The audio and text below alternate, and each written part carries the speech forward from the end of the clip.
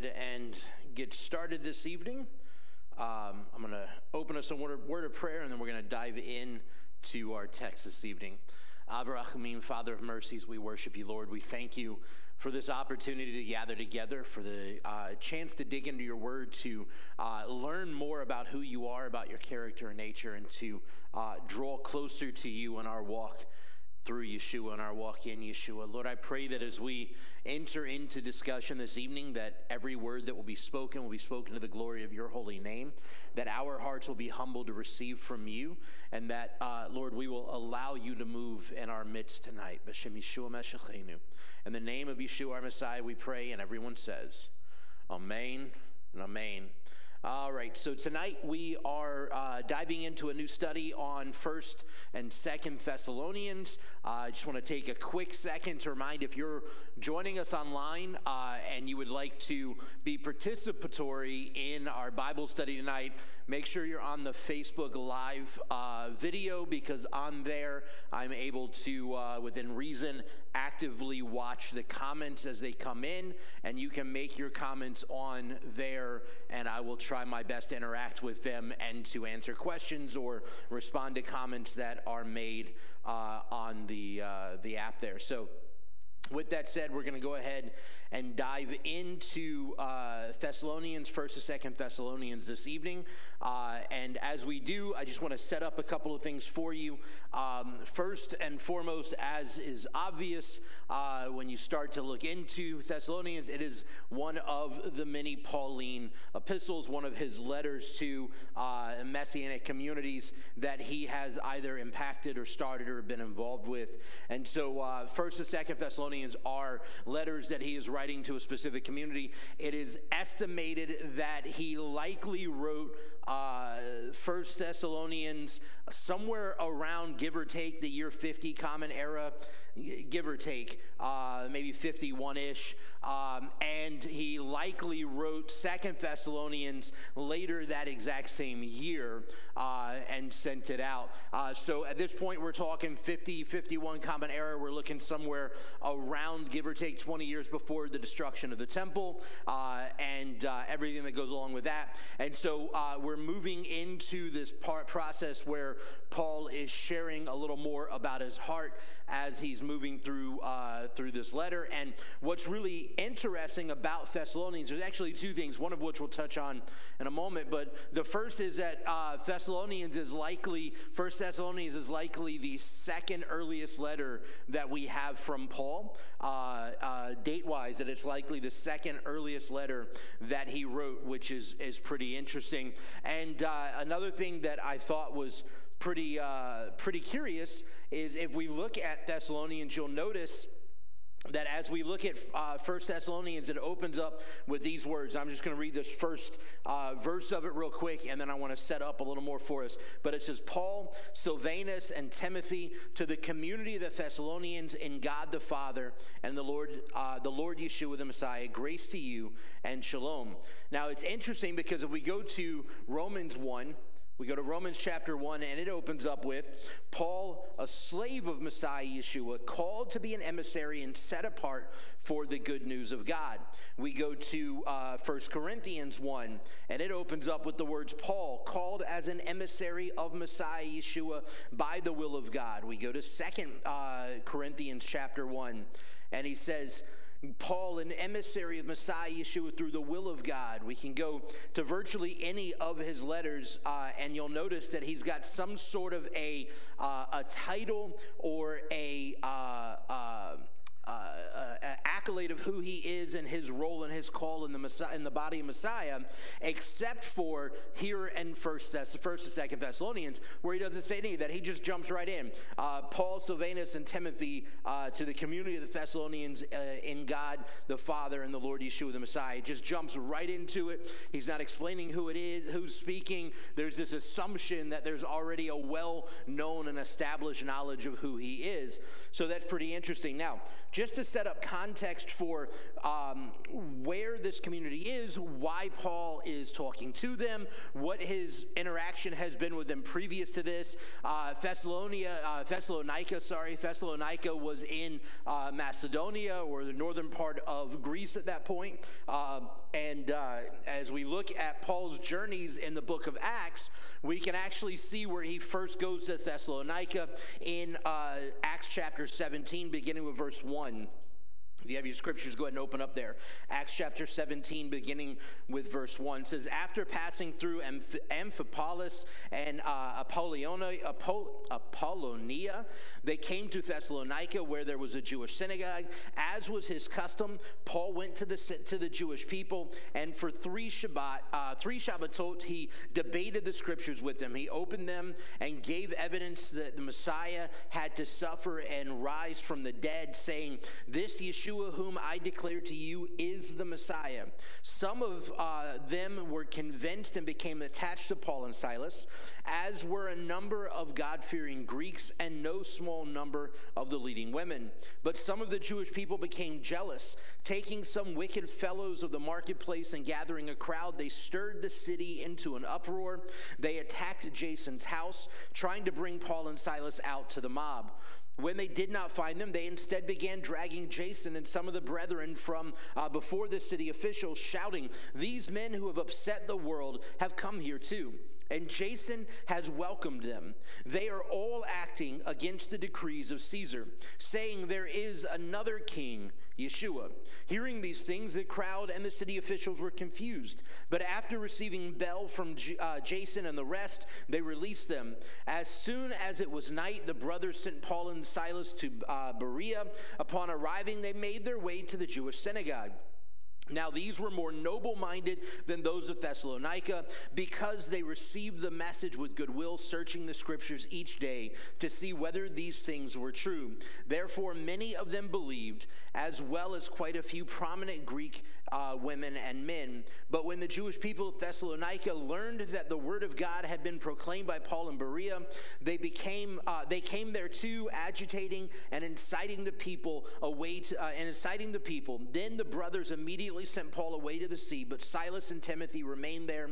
Those escorting Paul brought him as far as Athens. After receiving an order for Silas and Timothy to come to him as soon as possible, they left. So we see Paul's first interaction with those in Thessalonica, who become this believing community of Thessalonica, was on one of his journeys. It's believed the second journey, where they often call his missionary journey, where he was going around and sharing the good news. And it's interesting that while he's in Thessalonica, the history says that there was probably somewhere around 200,000 people, give or take, in Thessalonica at the time, which at that point in time was a pretty significantly large community. And so there was somewhere around maybe 200 or so thousand people there. And from what we understand historically, there was a very large Jewish community there. And so as we see with Paul, everywhere Paul goes, the first thing he does is he goes where?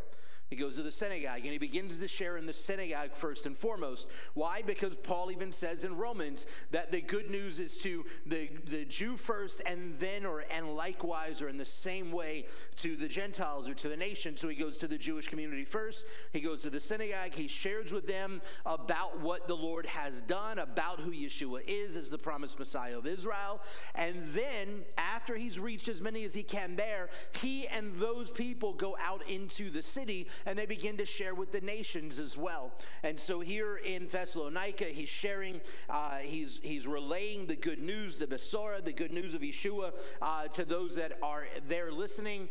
And then he goes out to the community, and it specifically says while he's in the synagogue that there were a great number of Jewish people that came to faith. There was a significant number of God-fearers, which were those of the nations who adhered to Judaism but had not converted to Judaism, that became believers. And and that there was a great number of the leading women of the synagogue that became believers. And then he goes out to the community, and even more people come to faith. And this is when the Thessalonican Jewish community gets upset, and they start to cause problems. They try to kill Paul, which kind of is status quo for Paul. Every time he does something good, somebody tries to kill him, and then he runs away. My favorite of those is where they're trying to kill him, and they've got like this mob ready to kill him, and they're arguing back and forth, and Paul goes, hey, I see there's Sadducees and there's Pharisees. Well, they're only mad at me. These guys over here are mad at me because I believe in the resurrection. And the Pharisees get upset, and they turn on each other and start arguing with each other, and he sneaks out the back door.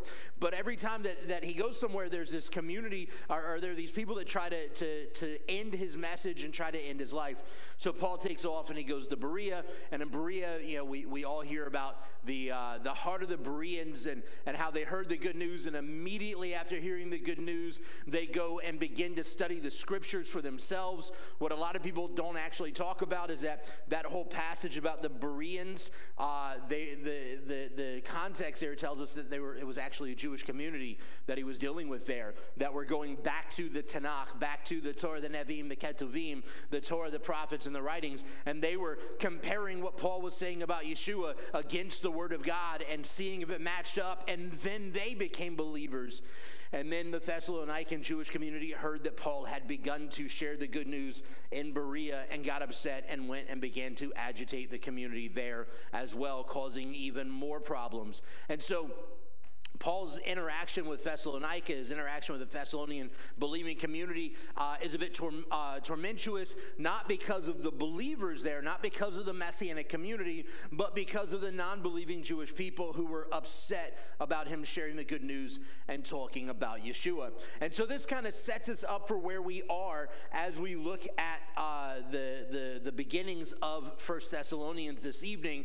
And this sets up for us where this relationship comes from between Paul and the Thessalonican believing community, and why in the world Paul felt the need to write to them to begin with, right? So we're going to look at 1 Thessalonians chapter 1. We'll begin with this evening. We'll see how far we can get into chapter 2. But I'm going to read the whole chapter in context, and then we'll come back to dig through it a little bit at a time as we move through. 1 Thessalonians chapter 1. Oh, by the way, I do want to warn you, we likely, I don't think we'll get there tonight, but we very well should be there next week. When we get into 1 Thessalonians chapter 2, there is a section there that if you are not as familiar with some of the anti-Semitic rhetoric that has existed in the body of Messiah over the years, especially in the early phases, the early centuries of what becomes the church, then you'd be surprised at some of the information we're going to find out as we dig into chapter 2 of 1 Thessalonians, and some of the, for lack of a better way of wording it, intentional translational issues that we find in almost every single English translation of the letter of 1 Thessalonians chapter 2. So a little something to look forward to, and if we get to it tonight, awesome, but I expect we'll probably find it next week. So 1 Thessalonians chapter 1, Paul, Silvanus, and Timothy, to the community of the Thessalonians, in God the Father and the Lord Yeshua the Messiah, grace to you and shalom. We always give thanks to God for all of you, mentioning you in our prayers, continually remembering before our God and Father your work of faith and labor of love and steadiness of hope in our Lord Yeshua the Messiah. We know, brothers and sisters loved by God, that you are chosen because our good news did not come to you in word only, but also in the power and in the Ruach HaKodesh, the Holy Spirit, and with complete certainty, just as you know what kind of men we proved to be while among you. For your sake, you also became imitators of us and of the Lord, having accepted the message of in much tribulation with the joy of the Ruach HaKodesh.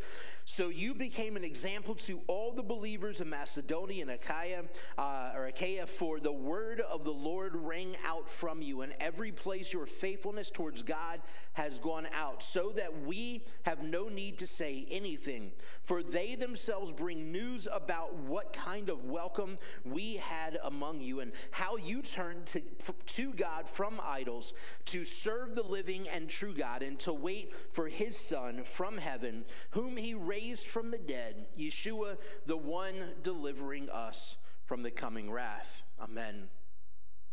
So as we dig into this, we're going to start back at the beginning as we always do. We'll work kind of verse by verse, passage by passage through. So verse 1, Paul, Silvanus and Timothy to the community of the Thessalonians, in God the Father and the Lord Yeshua the Messiah, grace to you and shalom.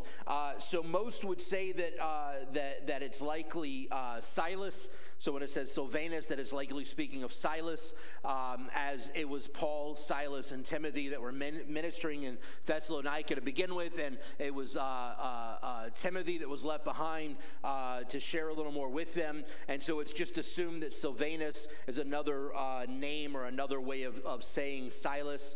And it's interesting when we see the dichotomy of the communication that Paul is using, because again, remember, Paul is now speaking to this Thessalonian believing community that is made up of both Jews and non-Jews, right? We go all the way back to Acts 17, and we see it sets that up for us. The narrative there tells us very clearly that he shared with this Jewish community, then he went out to the nations. There were God-fearers that came to faith, there were Jews that came to faith, and there were those of the nations in the city that came to faith. So there is a mixture of Jew and non-Jew alike, I would say, and you often will hear me talk about the believing communities that we read about in the Brit Hadashah or in the New Covenant writings. You'll often hear me call them messianic communities, messianic congregations, rather than church, because the reality of what we know is the church didn't exist for another 200 to 300 years later.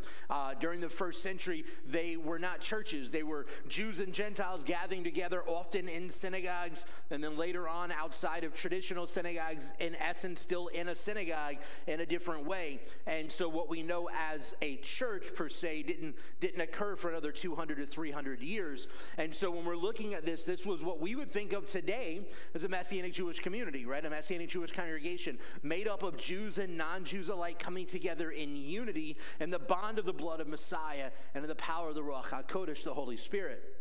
And so we see Paul kind of give a little nod to this idea of the Jew and Gentile, one in Messiah, coming together in this community here in verse 1, because he says, grace to you and shalom, or grace to you and peace. So in the text here, in the actual passage, it's really kind of curious to see the way that he words this in 1 Thessalonians 1, because in saying grace and peace, he's giving a nod, if you would, to both ideas, because the idea of grace that's used here comes from the word charis, or charis, sorry, I'm using the Hebrew guttural sound, but charis, and it means grace, or it means favor, that you find grace or favor. We see it as a Greek synonym for the word chana in Hebrew, which means basically the same thing, grace or favor, but it's very much in the first century, in this period of time, it is very much a concept, as he's using it from the Greek, that comes from the Gentile world. May you have favor, may you have grace, may you have blessing, may you have a closeness of God, is kind of the idea there. And then he goes on to say, and shalom, or and peace. And so he's bringing together this ideology, this kind of connection of Jew and Gentile one together, and he's giving a nod to that with a welcome that includes both of them together, not one or the other separate from the latter. We go in.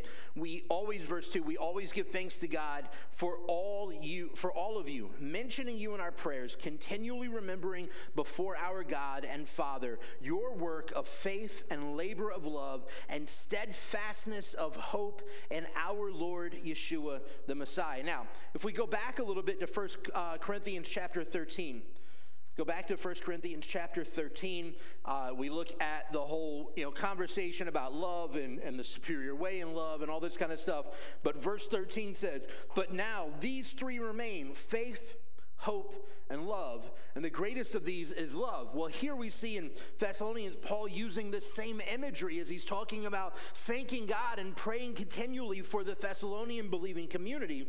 And that he says, remembering before our God and Father your work of faith and labor of love and steadfastness of hope in our Lord Yeshua the Messiah. Faith, love, hope, all mentioned again, except this time instead of encouraging like he does in 1 Corinthians 13, he's encouraging us to seek after these greater things, faith, hope, and love. Here in 1 Thessalonians chapter 1, he's giving praise, if you would, and thanking God for the Thessalonians walking that out in a very literal sense in their own discipleship with the Lord.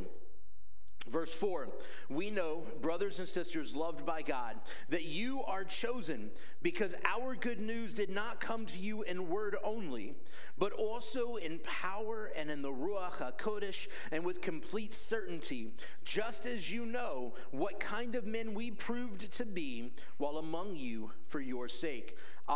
And I think this is really interesting, especially in lieu of our message this past Shabbat, because as we look at this, he says, we know that brothers and sisters loved by God, that you are chosen because our good news did not come to you in word only. In other words, you didn't just hear it but not experience some sort of transformative work. But instead, we know it because you heard it, you responded, and it was sealed with the power and in the Ruach HaKodesh and with complete certainty, just as you know what kind of men we prove to be while among you for your sake. So Paul's saying, look, not only did we share the good news with you, which we already read about in Acts chapter 17, not only did we share the Besorah with you, not only did your hearts open up to and receive the good news of Yeshua, but you then turn around and were fulfilled in the sealing of salvation by the outpouring of the Ruach HaKodesh and the power and presence of God.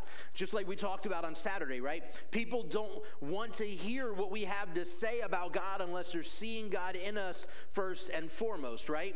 And unfortunately, so often we're more focused on trying to tell people about God rather than actually showing people in our lives and our actions and who we are, showing them who God truly is. And so as we look at this, I want to encourage you that the world around us needs to see the power and the presence of God in our hearts and lives in the exact same way that we read about it being seen here among the believers in Thessalonica and what God was doing there among them and how he revealed his truth to them all. So any questions on verses 1 through 5, or any comments with regard to that? And I am kind of bouncing back and forth to my computer as I'm looking for any questions or comments that may come in there on Facebook Live. And also, I just want to take a quick second. I see all of you guys saying shalom. I was already deep into dealing with this, so I just kind of blazed by those looking for questions. So shalom to everybody that's watching online that have said shalom already. I wasn't ignoring you, I promise. I did see them, but I was already into here. So any questions or comments on 1 through 5?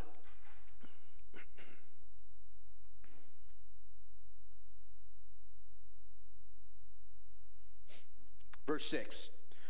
You also became imitators of us and of the Lord, having accepted the message in much tribulation with the joy of the Ruach HaKodesh. So you became an example to all the believers in Macedonia and Achaia, for the word of the Lord rang out from you, not just in Macedonia and Achaia, but also in every place your faithfulness toward God has gone out, so that we have no need to say anything, for they themselves bring news about what kind of welcome we had among you and how you turned to God from idols to serve the living and true God and to wait for his Son from heaven, whom he raised from the dead, Yeshua, the one delivering us from the coming wrath.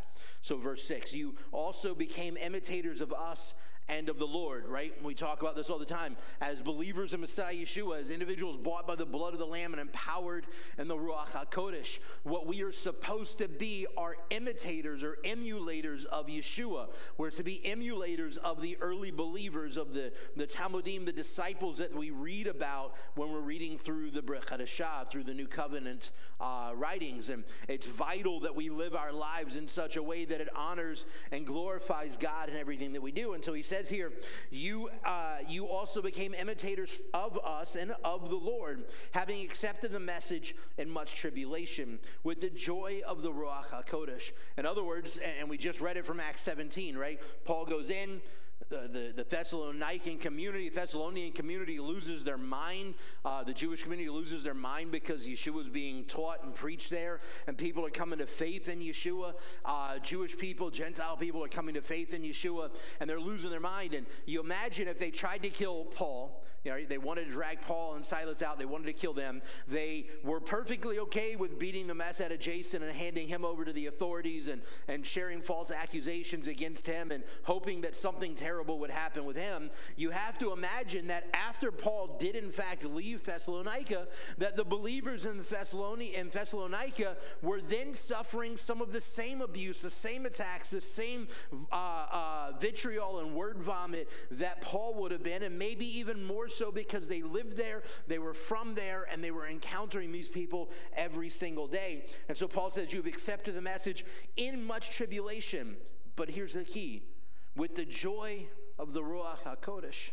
Now, I don't know about you guys, but we live in a much different world today than the Thessalonian believing community would have experienced in a lot of ways.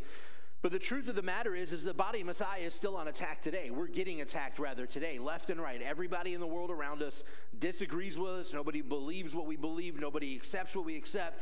In fact, there are many supposedly within the body of Messiah that are actually now working against us also. And you have theological shifts that have occurred, doctrinal shifts that have occurred, where we're actually changing or attempting to change the Word of God and how we interpret it and live it out. And we're completely bastardizing the Word of God and what it truly looks like and means to be a believer in Messiah and to follow in His way. We're no longer, and I'm using inclusive language saying we, because although our congregation and significant portions of the body of Messiah are not guilty of this directly, the body of Messiah has allowed this to occur.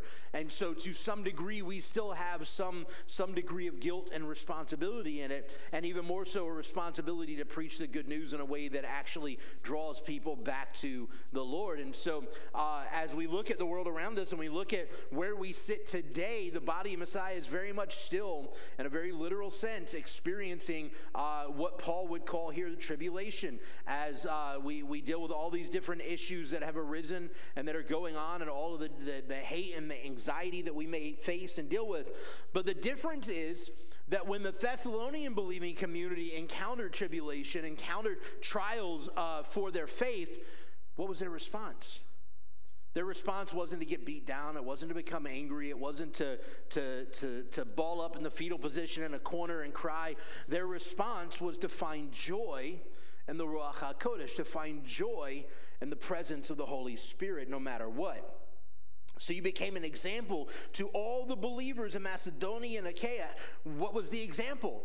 That when the world gets tough, when walking with the Lord gets tough, when things get difficult, we don't crawl into the fetal position in the corner. No, we turn to the presence of the Ruach HaKodesh to find our strength, our joy, and our passion for the kingdom of God. And they became an example to the rest of Macedonia and Achaia because of this. For the word of the Lord rang out from you, not just in Macedonia and Achaia, but also in every place your faithfulness towards God has gone out, so that we have no need to say anything. Why? Because people are seeing the power and the presence of God in your lives. They are encountering the presence of God because of you, and they are hearing the good news of Yeshua, not just out of your words, but in what they are seeing in your actions in these difficult times. For they themselves bring news about what kind of welcome we had among you, and how you turned to God from idols to serve the living and true God, and to wait for His Son from heaven, whom He raised from the dead, Yeshua, the one delivering us from the coming wrath. Now, as I told you earlier, Thessalonica had about 200,000 people, give or take, maybe a little more, and a significant number, a significantly sized Jewish community in Thessalonica. But Thessalonica, as much of the Roman Greco world was, Thessalonica was a haven of pagan practice, ritual, and faith.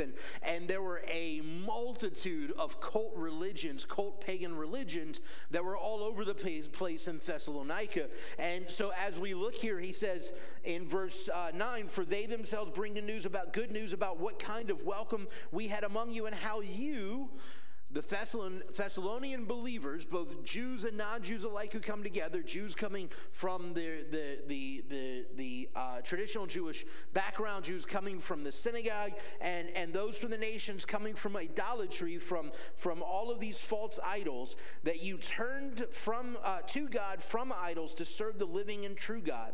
But not just to serve him, to wait faithfully for his Son from heaven, whom he raised from the dead, in whom we have faith in the resurrection of new life awaiting us because of his resurrection from the dead. Yeshua, the one delivering us from the coming wrath. So not only did you come to faith, not only did you leave the pagan idolatrous practices around you, not only did you walk away from that, turn your back on it, you came to faith in Yeshua, you experienced and encountered the presence of the Ruach HaKodesh, and then from there you turned and you became a believer in whose life the light of Messiah was shining forth. You became one fervently waiting on the return of Messiah, Yeshua, whom you recognize was raised from the dead, and in whom we have faith in the resurrection of new life awaiting us because of, and the reality that we are now being delivered from the coming terrible wrath that awaits the world around us. So any questions, comments, thoughts on chapter 1? Yep.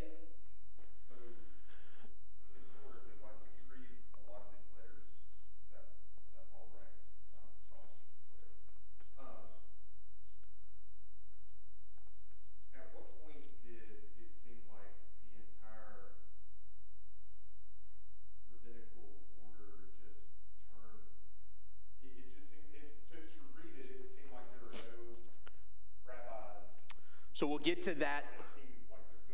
We'll get to that a little deeper, and I'm going to respond to you in a second, but we'll get to that a little deeper when we move to into what I was talking about earlier out of chapter 2, and we start to deal with some of the translational issues there with the text. But what's most important to remember is that at this point in time, there were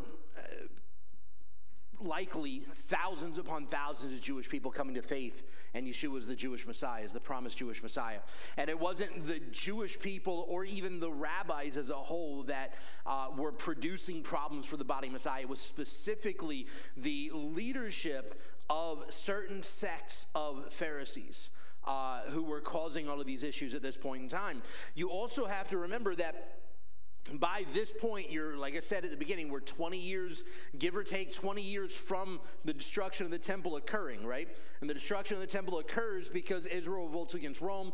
Rome crashes down. They wipe out the temple. Then another 60 years later, give or take, is when we have the Bar Kokhba revolt. Jerusalem is razed as a whole, and the Jewish people are scattered throughout the diaspora again. And so what we see leading up to the destruction of the temple is a dichotomy that is beginning to occur between the non-believing Jewish world and the Messianic community, both Jews and non-Jews alike. This dichotomy is beginning to occur. There's a slow shift in which, and it's interesting because as we watch the development, especially moving into the middle of the 2nd century and the early 3rd century, we watch the development of what becomes Christianity and the development of what becomes modern-day rabbinic Judaism.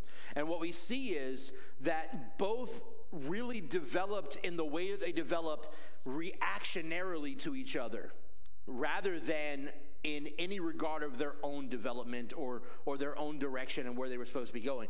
But Judaism, as we know it today, developed reactionarily to Christianity and where Christianity was going. So the more that, as we move into the 3rd and 4th century, the more anti-Semitic the church became, the more that Judaism became shifted drastically the other direction, and they dug into the idea that you can't be Jewish and believe in Jesus. They started to, you start to see things like the idea that if you believe that Yeshua is the promised Messiah, even if you live a Jewish life, that you have actually left Judaism altogether. You start to see the development of things like in the Amidah, one of the verses of the Amidah that basically is condemning those that believe that Yeshua is the Messiah, and so on. We start to see these things develop, and it's not because of Jewish believers per se.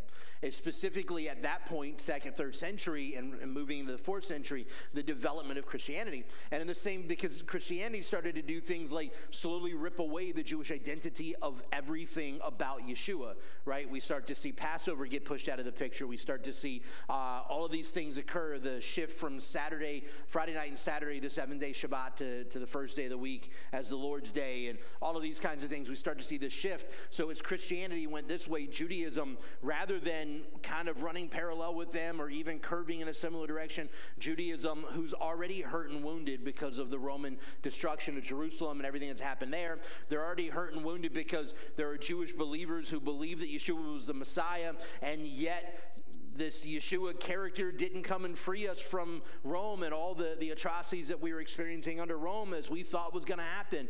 And so Judaism begins to develop even farther the other direction. And so what we know as Christianity and Judaism today are really reactions against each other that just continue to push them farther and farther away rather than anything else. So when we're looking in the 1st century, and at this point, like I said, we're about 20 years, give or take, before the destruction of the temple, this rift has already started to occur between non-believing Jews and believing Jews. And it wasn't a big rift. It wasn't a huge thing at first, but you got to imagine over the course of the last 25 plus years, leading up to where we're at now in roughly 50-51 Common Era, the last 25 plus years of the spreading of the good news and the leadership of the Pharisaic movements in Judea and Samaria that had issues with it and were trying to shut it down, they're now sending people out like they were Paul. Paul was going out as a representative of them to rid the world of believers in Yeshua until he became a believer in Yeshua. And so they're sending emissaries. They're sending emissaries out into the Jewish community scattered around to try and make sure that they're protecting people from what they view as a theological problem. And so it wasn't that there was necessarily some kind of evil nature or character or whatever to them. And honestly, I would venture to say that even the most villainized of the Pharisees who were actually part of the problem, it wasn't that there was anything innately evil about what they were trying to do or what they thought they were doing. In Judaism, rabbis take the idea of being a shepherd of our flock very seriously.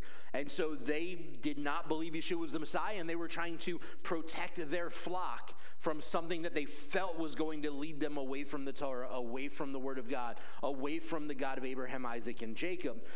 And so they were doing their best to try and protect their flock from what they were afraid of, what they thought was going to be a harm or a problem, not that they were trying to do something that was innately evil or vindictive or whatever else. Does that make sense? So honestly, in a lot of ways, especially translationally, and we'll get into this when we move into the later part of chapter 2, translationally, that attitude that, not that you had that attitude, I understand where your question is coming from, but that attitude that vilifies the Pharisees, that vilifies non-believing Jews in the 1st century, that attitude is actually from anti-Semitic roots that are built into some of the translational work of the Bible into English and other languages and so on. And I'll back that up a little bit as we get into particularly verse 14, 15 of chapter 2. We'll delve into that a little bit, and we'll actually open up a couple of different translations, and I'll show you what I'm talking about there. But it's kind of interesting to look at how it all developed, because it wasn't, like I said, it wasn't an intentional or an evil thing. It wasn't an intentional problem. It wasn't anything like that.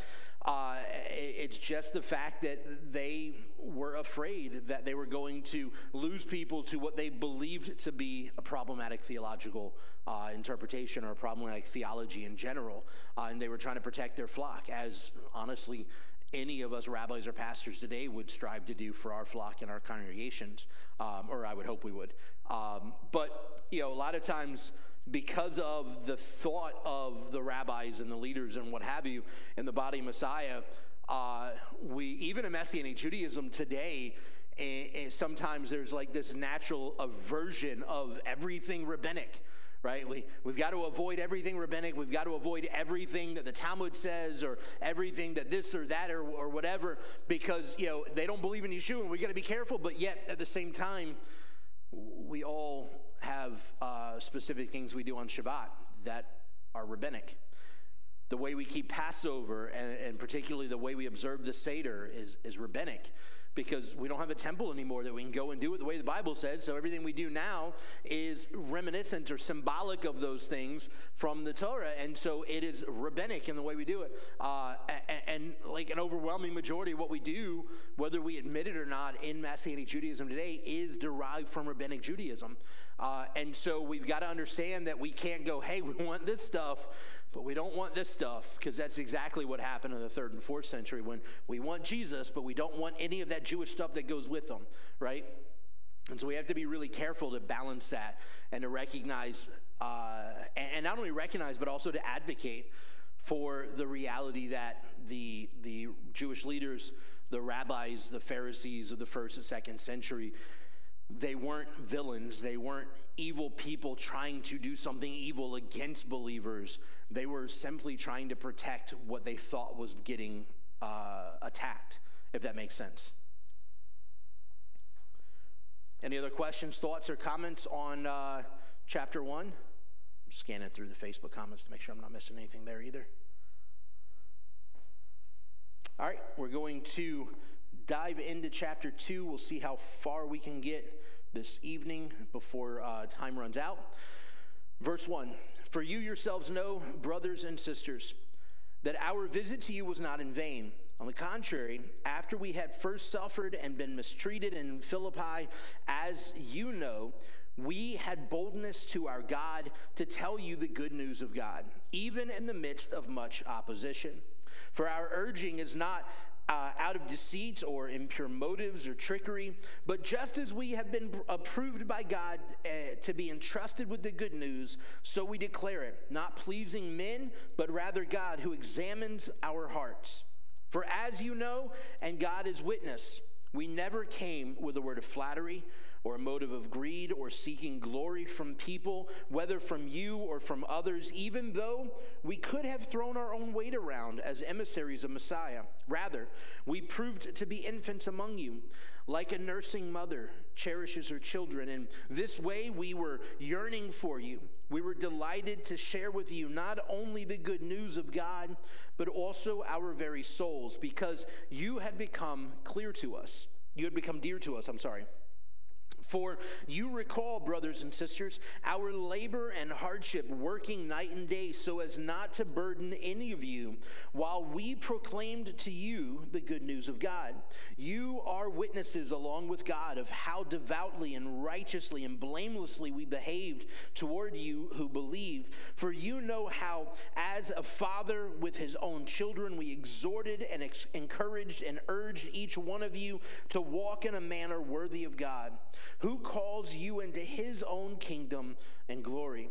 For this reason, we also thank God constantly that when you received the word of God, which you heard from us, you accepted it, not as the word of men, but as it truly is, the word of God, which does its work in you who believe. For you, brothers and sisters, became imitators of God's communities in Messiah Yeshua that are in Judea. For you suffered the same things at the hands of our own countrymen as they did from the Judean leaders, who killed both the Lord Yeshua and the prophets and drove us out. They are not pleasing to God and hostile to all people, hindering us from speaking to the Gentiles so that they might be saved. As a result, they constantly fill up the measure of their sins, but wrath has come upon them at last.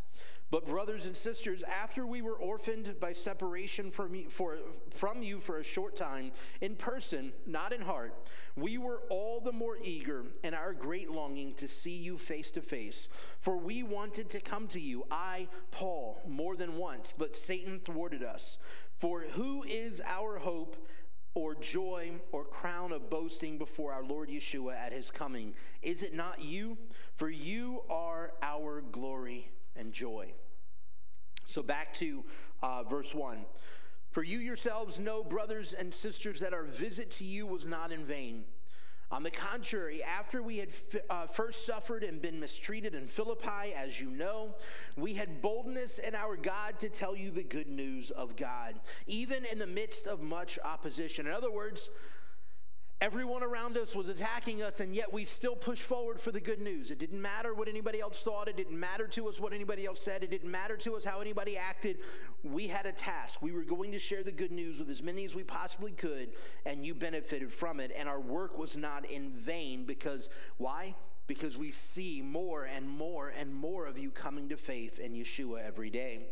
For our urging is not out of deceit or impure motives or trickery, but just as we have been approved by God to be entrusted with the good news, so we declare it, not pleasing men, but rather God who examines our hearts.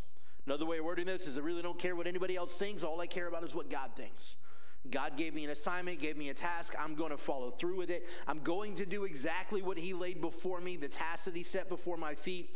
And nobody's going to stop me. They're going to have to kill me if they're going to stop me. Nobody's going to stop me. I'm going to continue to push forward. And because of people like you that are coming to faith, that are then turning around and emulating my life and the life of the Lord, because of your salvation and the way that the Word of God is acting through and in you and the way the Spirit of God is moving through and in you, many others are coming to faith as well. And this is what we're looking for. This is the glory that makes our hearts happy. This is what we are looking for. For as you know, and God is witness, we never came with a word of flattery or a motive of greed or seeking glory from people, whether from you or from others, even though we could have thrown our own weight around as emissaries of Messiah. We didn't ask anything of you. We didn't take anything from you. We didn't want anything from you. We weren't coming in trying to steer you wrong or to confuse you or to sow discord or anything like that.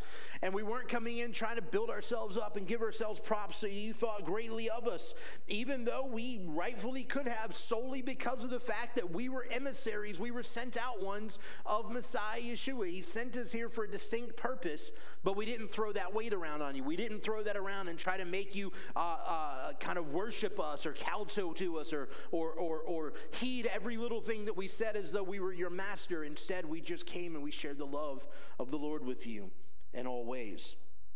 Rather, we proved to be infants.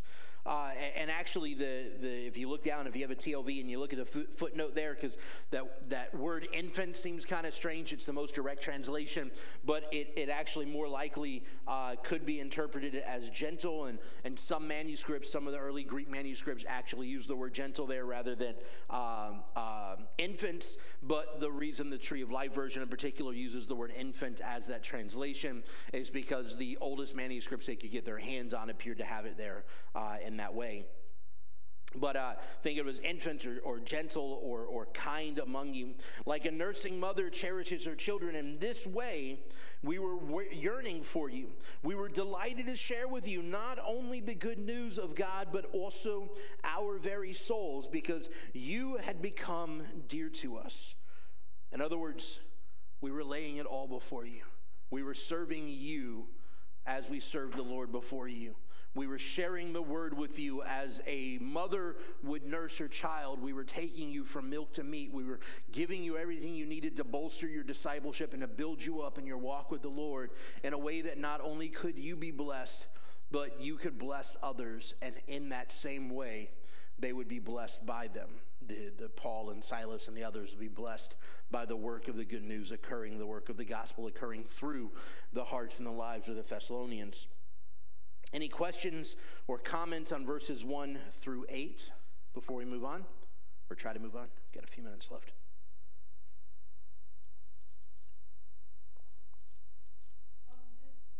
Just, I guess, an observation.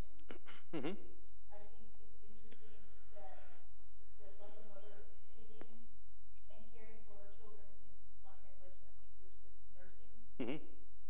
As a mother who has nursed before, the need is not just for the baby. Like, the baby doesn't just need the mommy. Like, mommy needs to nurse too. It's interesting that there's like a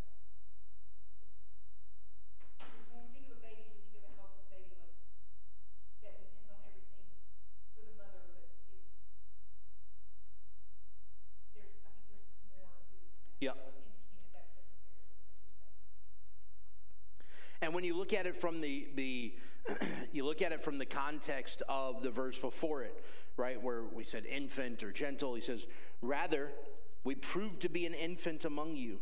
And then he goes on to take that imagery to the next level, right? Like a nursing mother cherishes her children. In this way, we were yearning for you. And there's this idea not just of the nourishment, which a nursing mother, obviously there's physical nourishment, but with raising disciples, with sharing the good news, there's a spiritual nourishment, there's a development that goes with that. But at the same time, there's a natural love and compassion. There's a natural, as he says, a yearning for the children that and Paul often talks of the communities he's ministered to as his children, right? We can tell, at least from what we read in the Bible, that Paul was never married and Paul never had children. At least it appears as though he never had his own children. And so he looks to those that he leads to the Lord and as his own children, and then he looks to those that they lead to the Lord as being the next in lineage from him, right? And so there's this idea that he has of their very literally being this parent-child relationship, and his yearning, his desires to watch them grow in the Lord and become everything, just like any parent for their child, to become everything that they're supposed to be, to become everything they want to be, or in Paul's case, to become everything that the Lord desires and yearns for them to be in their walk with him. Verse 9, for you recall, brothers and sisters, our labor and hardship, working night and day so as not to burden any of you, while we proclaimed to you the good news of God. You are witnesses along with God of how devoutly and righteously and blamelessly we behaved toward you who believe. For you know how, as a father with his own child, we exhorted and encouraged and urged each one of you to walk in a manner worthy of God, who calls you into his own kingdom and glory. So he starts out verse 9 by saying, look, we never asked you for anything. We never took anything from you. We worked night and day to do whatever we needed to not be a burden on you, because we didn't want you to think that there was some linkage between you giving us money and you finding salvation, right? Remember, as I said before, pagan practice was huge in Thessalonica. Cult ritual was huge in Thessalonica.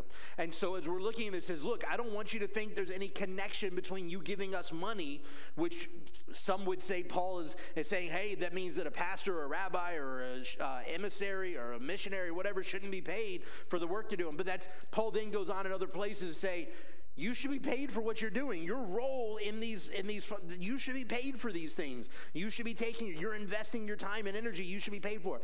But he's not saying don't pay for it. What he's saying is, I'm dealing with somebody who has no context for this, and I want you to understand I didn't take anything from you. Remember, as people come in and try to cause more issues for you and try to steer you the wrong way and try to sell you all kinds of lies about who we are, that we never took anything from you. We never asked you for anything. All we did was give to you. Over and over and over again, we gave to you. And you were witnesses along with God of how devoutly and righteously and blamelessly we behaved toward you who believe. Verse 11, he carries that imagery on again, right? So we dealt with infant, now we dealt with mother and child. Now he says, for you know how as a father with his own children, we exhorted and encouraged and urged each one of you to walk in a manner worthy of God, who calls you into his own kingdom and glory. In other words, we didn't tell you to buy anything from us. We didn't tell you to buy your way into salvation. We encouraged you. We uplifted you. We educated you. We taught you. We mentored you. We modeled for you how to walk in righteousness before the Lord, how to be, as we see over and over and over again in the Word of God, how to be kedoshim, how to be holy ones in the Lord. And he says in chapter 1, you've already got the power, right? It was already there, because not only did you believe in Yeshua and accept our message of the good news, but it became solidified in you through the working of the power and the presence of the Ruach HaKodesh, the Holy Spirit in your heart and life. And so he says, look, now we're just trying to encourage you, uplift you, to build you up, that you can not only be the best disciple that you can be, but even more so, you can be a disciple making disciples of all nations, as the Great Commission calls us to be and to do.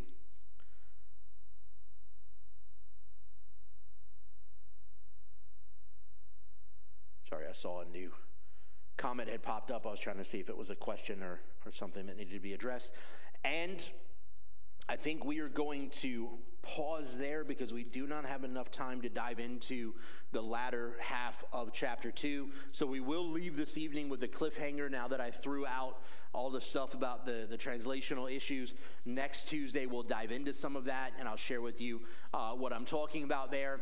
But I do want to just take a few minutes, the last remaining time that we have, to allow, if there are any more questions or comments, if you're joining us on Facebook Live, feel free to punch those in. I'm going to leave our live stream open for a few minutes longer. If there are questions in-house, comments in-house, or online, please throw those out so that we can interact with you. I want you to understand with our Bible study, and this always works best with bodies in-house because you're able to interact and bounce directly off of me, and we can communicate in that way. And we're trying our best online to provide as close to that atmosphere as we can with the comments and chats on Facebook Live. But I want this. I'm not here just to preach at you. I do that on Saturdays. I do that enough. I don't come in on Tuesday nights to try and preach to you, but rather that we as a community, as a mishpacha, as a family, whether here in person or online, are able to dig into the Word of God together to both foster our faith and to embolden each other to walk in truth and righteousness in the ways of the Lord. And how better to do that than to dig into the Word of God together as mishpacha, united in spirit and truth. So with that said, as I said, I want to sit for a moment in case there are more questions or comments, either in-house or online. Please feel free to throw them out there.